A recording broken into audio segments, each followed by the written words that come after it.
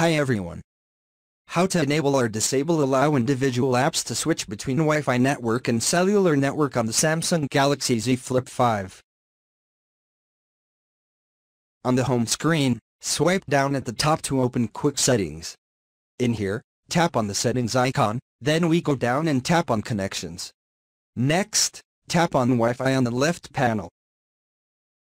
Then tap on the option at the bottom at the top, and then tap on Intelligent Wi-Fi. Next, tap on Switch to Mobile Data. Tap on the left panel over here.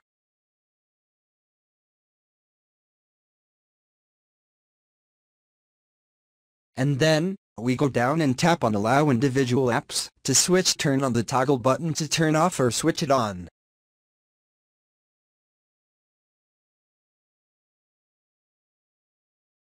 Now I said that apps selected below will switch to mobile data if they are blocked, or if there's a connection problem on the current Wi-Fi network.